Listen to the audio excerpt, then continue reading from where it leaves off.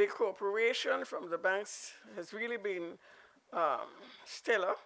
And what they have agreed to do primarily is to look at the loans that will need to be refinanced. There are different approaches. One bank took the position that every loan that was performing on their books, they would give a moratorium of 3 months for principal and interest. And if you don't want the moratorium, then it was up to you to get in touch with the bank to say that you don't want it.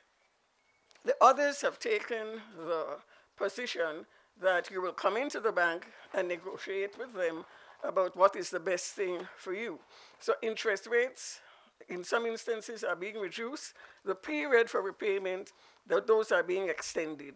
For tourism, which is being hit the hardest, for non-performing loans, we've reduced the amount that they have to make provision for from 100% to 50%, which means that they have more money out there to lend to other people.